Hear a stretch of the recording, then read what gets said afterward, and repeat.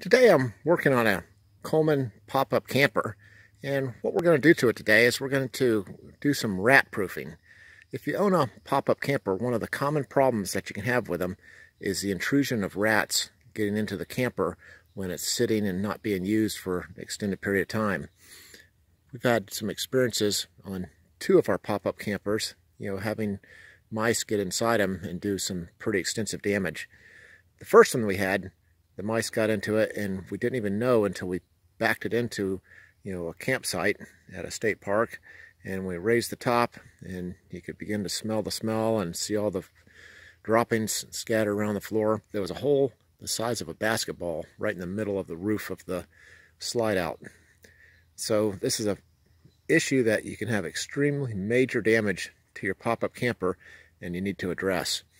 Some people talk about how they like to use Irish Spring soap to, put inside the camper to deter, mice and rats. And that's nice, but yet if you're counting on that, then basically what you're counting on is the rats getting inside your camper first, then to find the Irish Spring soap. And the same with, rat poison or something like that. You're basically counting on the mice and rats getting inside your camper again, to find the poison. So the idea of what we want to do is we want to go over this whole camper and find all of the cracks and crevices and, do whatever we can do to seal it up, so that mice can't get into it. So in this video, I'm going to show you a lot of places of where you might find, places where mice can squeeze through and what you can do to, seal them up and, make it so that, you won't have this issue. So let's go and get started and we'll take a look. You'll probably want to use a combination of several different products to seal up your pop-up camper, all of which of these are available from Home Depot or Lowe's. Now the first item I have here is some fiberglass resin, and the way this product works is you'll pour it into a container and there's some hardener that comes with it. You mix the hardener with it and then it will dry. It's rock solid within about 15 to 30 minutes. You would want to use that in combination with some fiberglass cloth. You'll use your scissors to cut out pieces into the shape of what you need to seal up. And then you would also need a disposable paintbrush, to dip into the resin that you mixed up, and then you would paint it onto the fiberglass mat, and the fiberglass mat then actually becomes transparent. To do this, you probably want to use some disposable latex gloves, because this is a little bit hard to clean up, and the only thing that will clean it up is acetone. The other product I have here is some 1/2-inch wire mesh, and you can use your tin snips to cut this and mold it into different shapes, that will be able to be screwed into the bottom of your camper in corners and things like that. And you may want to use that also in combination with the spray foam product.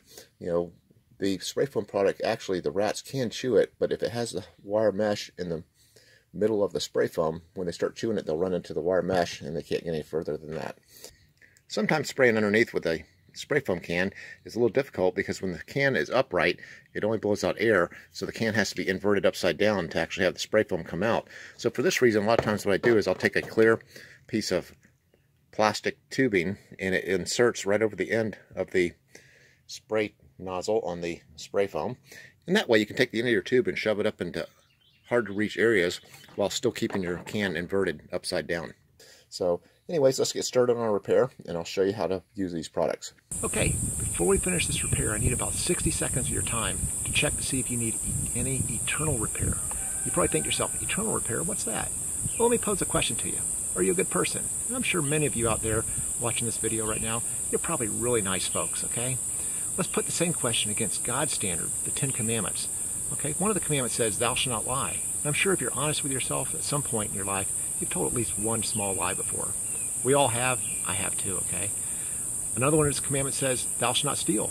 And I'm sure if you're honest with yourself again, at some point in your life, even no matter how small it was, you've probably stolen some small item, okay? Those rules define what sin is, okay? And if you broke even one of those rules, such as lying and stealing, that means you've sinned. We all have, okay? There isn't anybody that hasn't. The Bible says, for all have sinned and fallen short of the glory of God. The punishment for sin is going to hell or eternal separation from God. But the good news is that Jesus Christ came. He took a brutal beating on the cross. He was sacrificed on the cross, went to the grave. 3 days later, he arose, and now he sits beside the Father in heaven. The whole point of why he had to take that punishment on the cross is he was taking the punishment for my sin and for your sin. But it can only be accounted to you if through faith you believe in who he was and what he did and you repent. Okay? For the Bible says, if you confess with your mouth Jesus Christ is Lord and believe in your heart God raised him from the dead, you will be saved. Many of you are probably thinking, hey, I'm a good person. I've done so many nice things in my life for people. Surely God wouldn't look on me unfavorably. But the Bible actually says that by grace you've been saved through faith, and that not of yourselves. It's a gift of God, not of works, lest any man should boast. The only way to be reconciled for eternity with Jesus Christ in heaven is through putting your faith and trust in what he did personally for you on the cross, taking your punishment. Okay, now let's get back to our repair, and I'll have some more information on it for you on that at the end of the video. But basically the idea behind this is you want to crawl around on your back underneath these things and look for every little crack and crevice, whether it's spray foam, fiberglass, wire mesh, whatever it is, and make sure everything is 100% sealed. Even the smallest of cracks, if a mouse can get his front teeth on it, he's going to chew and chew and chew right through the hole there. So first thing I suggest you do is go around the perimeter of the edge where the fiberglass comes down. And you can see right here, we've used some spray foam. It was probably about a half-inch little gap there.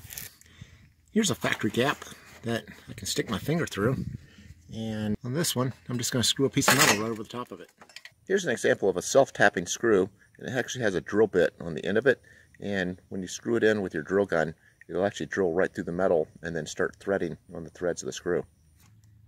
Here's what it looks like after I screwed two of the self-tapping metal screws right into the frame of the trailer.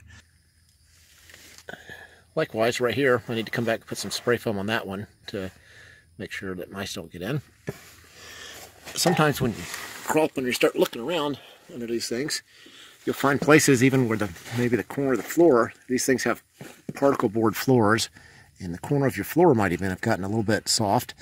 And so on this spot here, we actually had a place where you could get right through, and I did a couple different techniques on this one. This here is fiberglass, and so what I did was I put some fiberglass mat because this particle board was starting to get a little bit soft.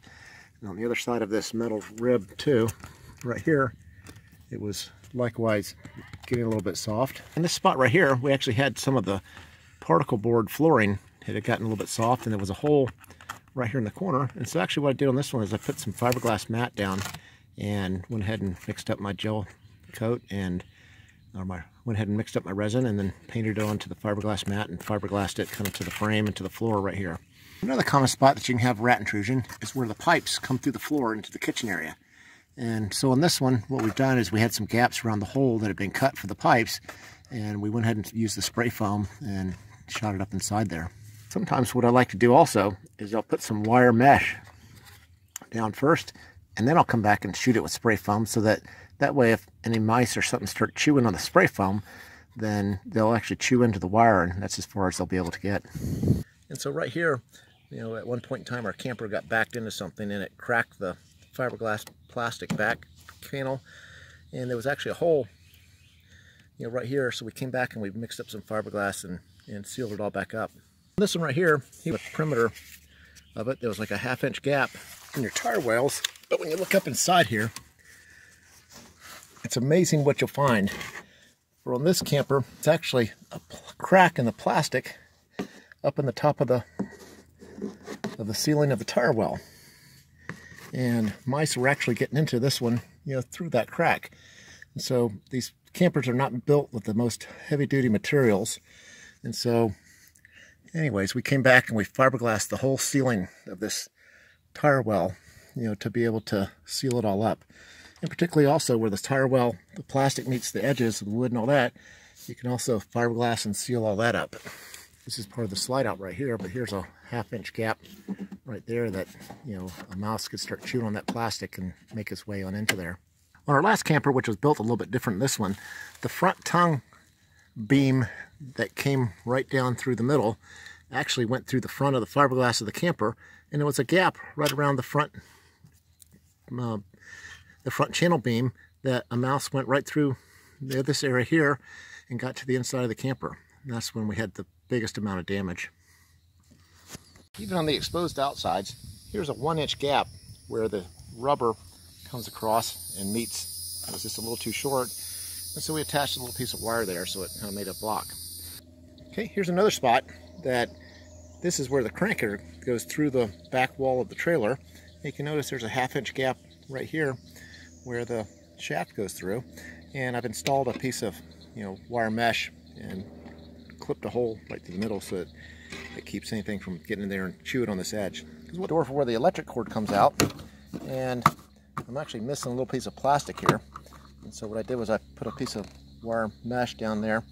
I've also spent some time studying the air conditioner and how it attaches to the ceiling of the camper, and for my model I can't see where there's any gaps that mice would be able to get through or chew through or anything like that. But I'd still suggest, if you have a rooftop air conditioner, at least to look around the perimeter of the edges and everything, and both inside and outside, and see if you determine anything that could be a potential hazard for mice intrusion. Hey, I hope this video has helped you on the repair that you're working on right now. As far as the eternal portion I was talking about, if you're not sure who God is and if He really exists, I encourage you to pray like this. Say, God, if you are real, if you are out there, I pray that you would reveal yourself to me in a tangible way. And when you make that kind of prayer, He's going to answer you, and He's going to show you exactly who He is. And at that point, you will know He's real. At the point in time you know He's real and you're ready to accept what Christ has done for you and know that you have eternal salvation with Him in heaven, the gospel is so simple. You just pray like this. You say, Lord, I acknowledge that I've sinned and I've fallen short of your glory. I know that you paid a price for my personal sin on the cross. I know you were the Son of God and that you were resurrected and taken my place on that cross. And I thank you for saving me in Jesus' name. That's how simple it is. But here's the catch. Just saying those words doesn't do a thing for you unless the heart believes the words you're saying.